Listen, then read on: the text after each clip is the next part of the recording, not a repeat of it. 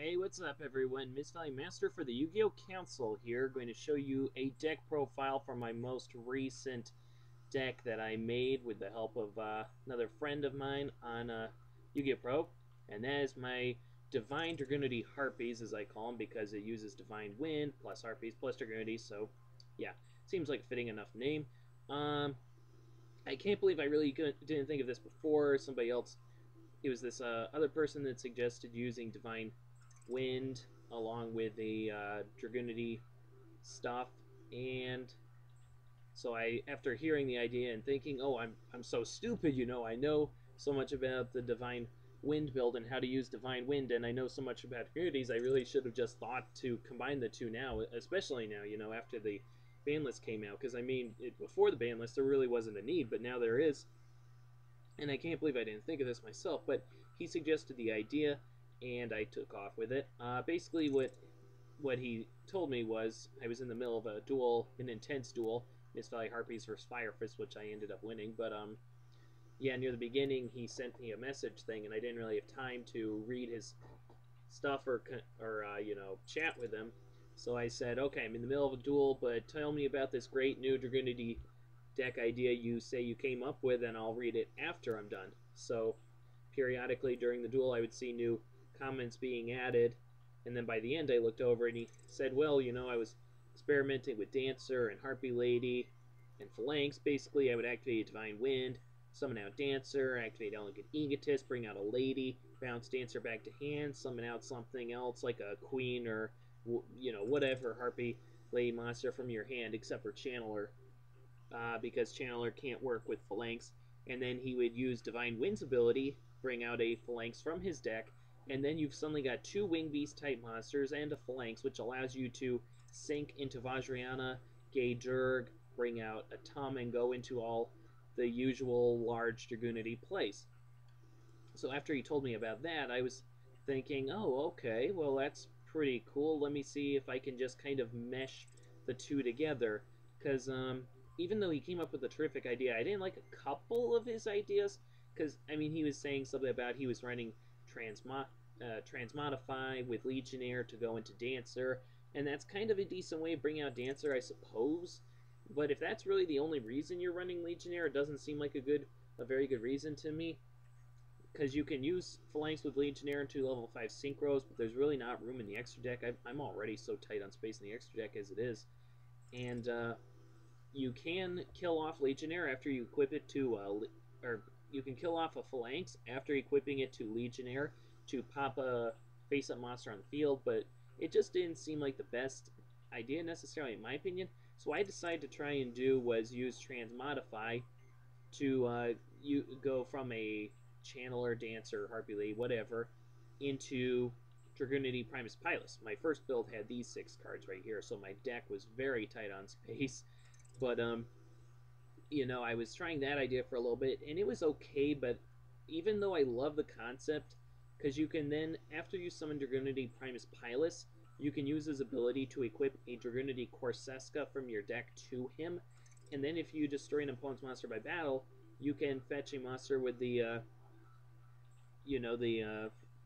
same type and attribute, thanks to Dragunity Corseska's ability here. So you can add a Channeler, a Dancer, Dukes, whatever you need, you can add it to your hand. But unfortunately, even though it can give you a little bit of card advantage, it doesn't seem worth it for taking up 6 cards in your deck. Because unfortunately, in the end, I was like, well, it's taking up 6 cards. Those are 6 cards that could be other things that are more useful, like Pet Dragon. I forgot to put in Pet Dragon in my first build, which resulted in a kind of a messy combo in my very first duel with this deck.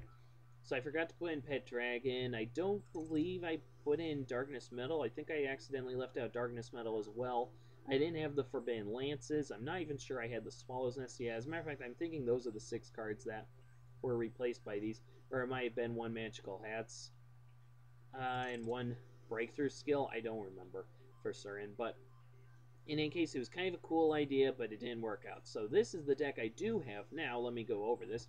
Got Darkness Metal because it's searchable easily enough via Heretic King of Atum. You got Harpy's Pet Dragon. At 1, you got 3 Harpy Channeler, because Harpy Channeler is way too good to not run. It doesn't combine with Phalanx, like I already said, but it's still too good to not run. You can always, there's a lot of times where I'll bring out a Channeler, plus I'll bring out, say, a Lady. I use Lady and Phalanx to go into Vajrayana, and then Vajrayana will go into Stardust or Crimson Blader, and then Channeler will use her ability, drop something from my hand, bring out a Harpy's Pet Dragon, and I go into Dragosack or Big Eye. So Channeler is just way too good to not run at 3. Harpy Lady, you have to run at 3. Every time I try dropping it down to 2, it always ends badly, so you always run at 3. Running 2 Dragunity Dukes, out of all the monsters in here, this guy is probably the least necessary. I'm really leaving it in at 2 because it adds a little more Dragunity flavor. Mostly, I mean, you can always bring it out from your hand via Harpy Dancer if you want. Even if you don't use his ability, you can always do that. And then you can special summon out Phalanx from the deck, and then go into Vajrayana that way. Or if a Phalanx is in the grave, then Dukes just gives you a lot more potential if you do run him in here. So yeah, for right now I'm running him at 2. 2 Dancer, Queen at 1, because her Queen is the one you can really afford to cut back by a little bit. I mean, I like running Queen at 2, and whenever I cut a Harpy target down to 1, like Pet Dragon or Queen, it's usually less beneficial than more so, because it's like, well, if you draw into it suddenly, there's one fewer decent targets in the deck for something like Hysteric Sign. If you draw into Queen, now you've got to search out either a Hunting Ground or a Harpy Lady in addition to your Dancer and Channeler, So I like running 2 Queen, and I would like running 2 Pet Dragon, except I hate drawing into both Pet Dragons at once, that just clogs up the hand so bad. Alright, so we got 1 Queen, we got 1 Garuda. If I really could have everything I wanted, I would probably run 2 Garuda in addition to a Tempest in here. I would love to have a Tempest in here, but I don't have the space, so running the 1 Garuda, because it is searchable via Gay Durg. Same thing with the Zephyros, and Zephyros allows you to go for a bunch of big plays with your Dragunities. Or if you want to play slightly more conservatively, you can use Zephyros to bounce back your Divine Wind to hand, since you always want to put Divine Wind back in your hand now that the new ban list is out and this is at 1. You always want this back in your hand if at all possible, so you can bounce it back to your hand, bring out Zephyros, and then if you have a Phalanx on the field, or a Baby Rock can allow you to go into Vulcan the Divine. But if you've got a Phalanx, you can go into a Vajrayana. So you can always play a little more conservatively instead of bouncing a Darkness Spell back to hand. And actually, I'm considering cutting out the Darkness Metal and putting in the Tempest instead.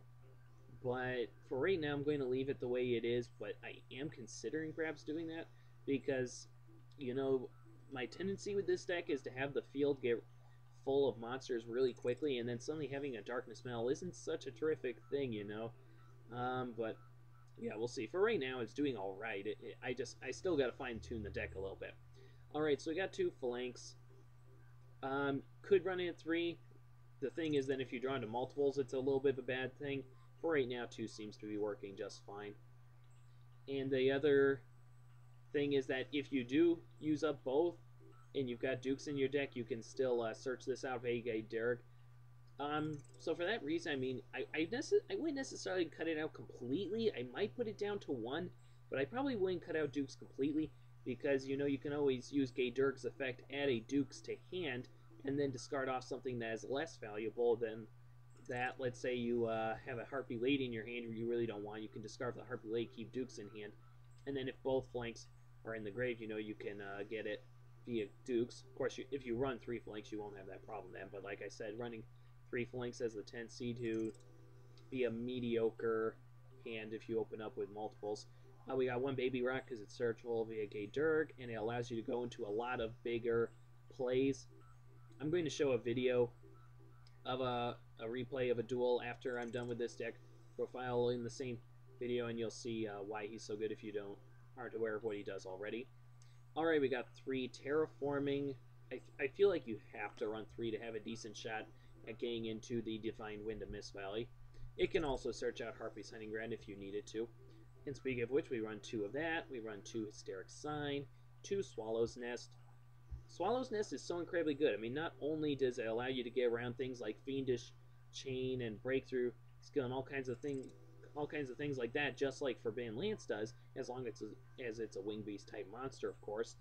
Not only that, but if you open up with something you really don't especially like a Harpy Lady 1 or a Dukes, and you've got Divine Wind in your hand or a Terraforming in your hand, you can always use Swallow's Nest, get rid of whatever monster you don't want, and bring out a Dancer in its place, and then you've got the pieces all set up to go into your Divine Wind place.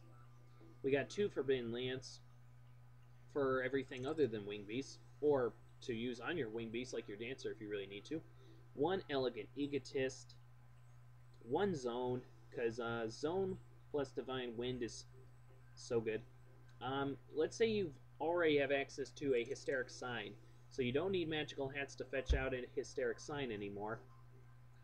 What you can do with the Magical Hats is you can bring out a Divine Wind and a Zone from your deck and set them face down on the field, you know, as monsters. And as long as the Divine Wind gets killed first or at the same time, Zone's effect will activate when it's destroyed, allowing you to add Divine Wind back to your hand. Now, if Zone gets killed first, then you're out of luck. Which is why, if you can, you should wait until after all of your opponent's monsters have already attacked, just before they leave the battle phase, going to main phase 2. You can activate the Magical Hats and search these 2 out. Or if they've simply got 1 monster attacking, you can go ahead and take the chance, you know, Magical Hats, bring out both, because the odds of them attacking into the zone first is only 1/3 the chance. You know, not a very good chance. So you can always do that, but in any case, you know, Zone is pretty good for beyond Divine Wind. Or if Divine Wind has already been sent to the graveyard, you can use Magical Hats, search out a Zone, plus something else like, say, a Fiendish Chain, or a Hysteric Sign if you really want. You know, whatever. And then when Zone gets killed, you get to add Divine Wind back to your hand. So yeah, that's why I'm running 1 Zone.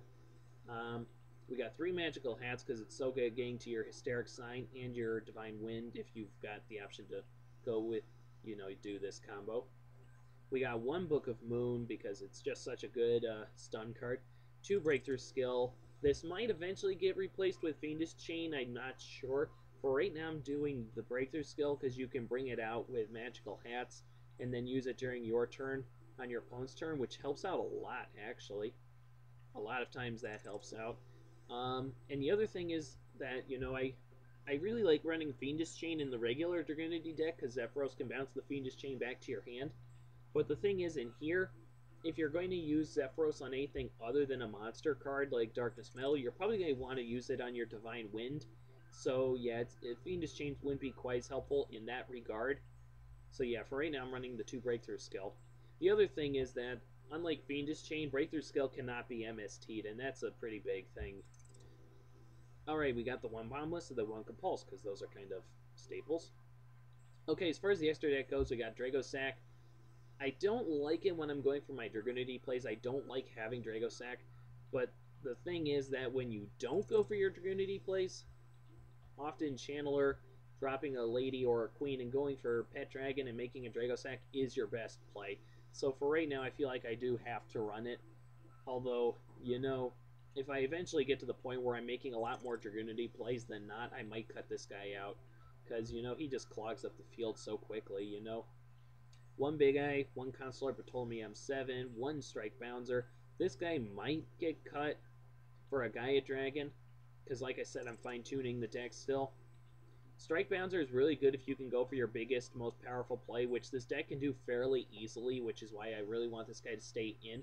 The thing is, out of this guy and Consular Ptolemy is the more useful, I think, out of the 2. Of course, King of Atum you would never consider even taking out.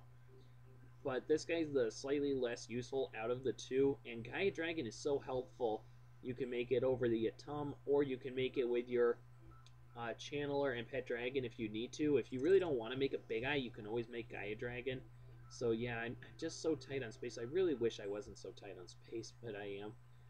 Oh man, we got 1 Queen Dragon Dijin because it works very well with both the Harpies and Dragunities. We got 1 Ice Beast Zero Fine and 1 Lightning Chidori. Kind of have to put those in Harpies. We got, as far as synchros go, 1 Crimson Blader, 1 Stardust Dragon. I had a Scrap Dragon in here at one point, and I had cut out one of the Vajrayanas, but I quickly discovered that's not such a good thing when you're using up like at least one Vajrayana, if not two.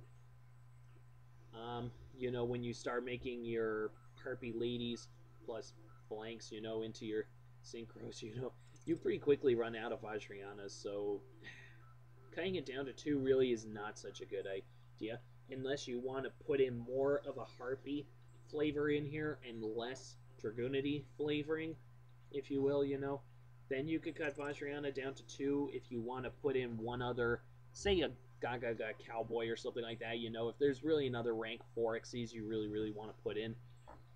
Or if you really want to put in Master of Blades and you're going to cut out Darkness Spell and put in Tempest or something like that, then you could cut out one Vajrayana. But otherwise, if you really want to make a lot of the big Dragunity plays, you kind of have to put in the 3 Vajrayanas. One Gay Dirk, because he's just a staple in any Dragunity deck, and one Vulcan the Divine. I wasn't sure this guy was going to be too terribly helpful this format, and in regular Dragunities he isn't, if you're going to make the other Dragunity build that I have, but if you're going to make this build, Vulcan the Divine is actually quite helpful, because, first of all, if you don't have access to a Flanks, but you do have access to a Baby Rock, he's a completely universal, any 2 monsters can make him as long as one's a tuner and one's a non-tuner. But, so he's very easy to make, but the other thing, and the more important point, is that if you've got a Divine Wind on the field that you really want to bounce back to your hand, you can summon out Vulcan the Divine, bounce back Divine Wind back to your hand, get rid of one of your opponent's face-up cards. Alright, so that's what he's for. As far as the side deck goes, this is not a side deck, these are simply other cards I really would like to add, or I'm considering adding. I really wanted to add these 6, but it's just too many cards to vote to something that kind of helps sometimes but doesn't usually, Guy Dragon, really want to put this guy in. Something is probably going to eventually get cut out for him, and we have to see what it is. Tempest, I'd love to throw in, but for right now, don't have the space to put him in. We'll see. Again, another card I really want to put in. Something might end up getting cut out to make room for this guy. We'll have to see. The third Dukes. Actually, this guy isn't especially necessary, so this guy probably barely deserves a spot on this list. Third Phalanx. Second Queen would love it. Hysteric Party. Oh man, I really want to put this in, and maybe I will eventually take something out, like if the Forbidden Lances prove to not be too terribly helpful. Because the Swallow's Nest usually draw out, or let me put that, sorry, I started to say that incorrectly. Your Dancers or Channelers will usually draw out their Breakthrough skills or Fiendish Chains if they have them. So the Swallow's Nest helps you get around their Fiendish Chains and Breakthrough skills and stuff like that. It helps remove those. So if I discover after several more duels, because I've only dueled with this deck a handful of times, but if I discover that the Forbidden Lances really aren't too critical, I might take them out, put in the Hysteric Parties instead, because they are so good.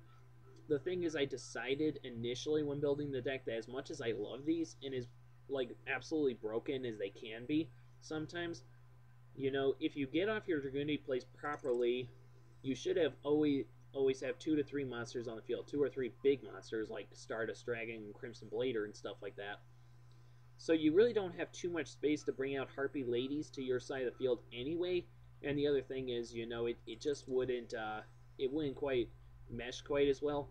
Because, I mean, the Forbidden Lances, can protect your Vajrayanas, your Gay Durg, and stuff like that. Whereas Hysteric Parties, wouldn't be helping nearly so much in those situations. So, yeah, for right now it's out. I'd love to put it in, but for right now it's out. Same thing with the Fiendish Chain. This might go back in eventually instead of Breakthrough Skill. I have to see, but for right now I think the Breakthrough Skills are being more helpful than the Fiendish Chains would be. Alright, so that's the deck profile. I hope you really enjoyed it. It's an absolutely incredible deck in my opinion. I absolutely love Dragunities, and I love the Divine Wind style, and I love Harpies, so combining them all together just seemed like a hand in glove. And it's doing extremely well. I mean, I've won, I think, like every duel I've been in, except for one exception because I opened up kind of badly. So, yeah, it's doing very well for me. Now let's go ahead and take a look at replay so you guys can get an idea of how this works. Alright, so here is the first replay, and actually I changed my mind. I'm going to show both replays, assuming they go kind of quick, because, you know, it should only take a few minutes to get through both, and both of them are pretty good. They show different aspects of the deck pretty well, and the strengths of it pretty well. Alright, so this guy obviously runs just one pet dragon, so he bounces back my monster to the deck, which is kind of unfortunate because I can't use magical hats now, but oh well.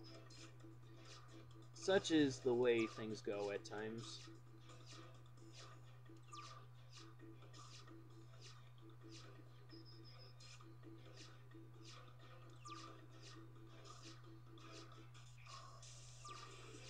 Alright, so I finally get to a monster, and he had the ability to use his queen to search out a hunting ground, yeah, which he could have then dropped with Summoner Monk to summon out another level 4 monster. I would assume he just never felt the need to do that.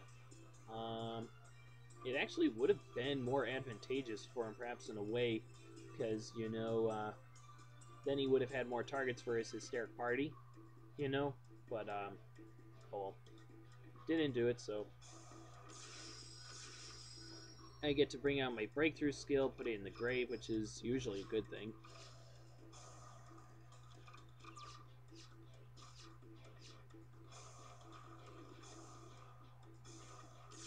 Yeah, for anybody who thinks that, you know, playing a Harpies Hunting Ground just before you're going to play a Divine Wind isn't such a good thing. I mean, let's say I'm going to summon out a Dancer, nothing else. I didn't have an Egotist to bring this out. I was going to summon out Dancer after activating this, and then activate Divine Wind over this. Well, I consider that a 1-for-1, just like a Mystical Space Typhoon, basically. So, you know, I don't think it's a waste to play Hunting Ground, even if you know it's going to be going away almost instantly. Now, I decided to Forbidden Lance this thing because I would rather keep it on the field so that I can sync it with Phalanx into a Vajrayana. And I don't have my Divine Wind in play yet, so it's not like I can, you know, use Divine Wind's ability after he bounces this back to hand to get out Phalanx. So yeah, I Fiendish Chain that, leave it on the field.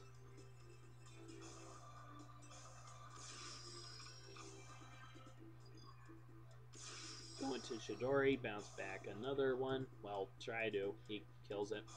But alright, so that's where this one ended. Unfortunately, this one did not go through to completion. He gave up here. He could have activated Divine... Or not Divine, Wrath. He already used that card. He could have used Icarus Attack, tributed off Queen, killed a couple of things, so I'm not necessarily sure why he gave up quite so soon. But, you know, it was probably going to be going my way anyway, you know. I mean, he could have Icarus Attack killed off both of these. That would have hurt me a little bit. Or he could have waited until I activated Divine Wind and then Icarus Attack on rid of this, gotten rid of the Divine Wind plus the Dancer. You know, there's a few things he could have done. But of course, if he had tried to kill Dancer, I would have instantly Forbidden Lanced either way. So it was probably going to go in my favor anyway. But, you know, some people have the tendency to give up a little too soon. Alright, so here's replay number 2, and let's swap that view since I was using this build.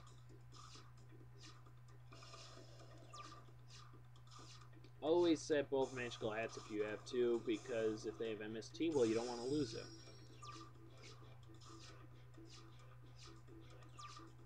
So there's really nothing I want to do in this situation. I could have made a Lightning Chidori. You know, I could have made a Lightning Chidori, gotten rid of this, gotten rid of that. But it's like, well, then, you know, my Dragunity plays won't work out quite so well, you know, if something happens. Like, let's say he bomb list. Yeah, well, then I wouldn't have something on the field to use magical hats with. So it's like, no, I'll just sit tight, hope he goes to his battle phase on his next turn so I can use my magical hats. Which is what happens, which is awesome. Breakthrough skill, Ultimate Maiden, killer. Alright, so now I have the ability to go off on all my big plays. He Forbidden Lances this, not really having a choice. It really doesn't matter in any situation, you know. Bring out the Dukes because you know, I obviously if I had brought out Channeler, it wouldn't have worked with Blanks. Bring out Dancer wouldn't be such a great idea, so it's like, bring out the Dukes. I mean, that's what he's supposed to do anyway, right? Go into Vajrayana, so that's what he'll do. Now, this loop should look familiar to those who know Dragunities. This is the quite possibly most powerful Dragunity loop there is, and it's certainly one of my favorites. Quite possibly my very favorite. Because it stops almost anything they can do, you know?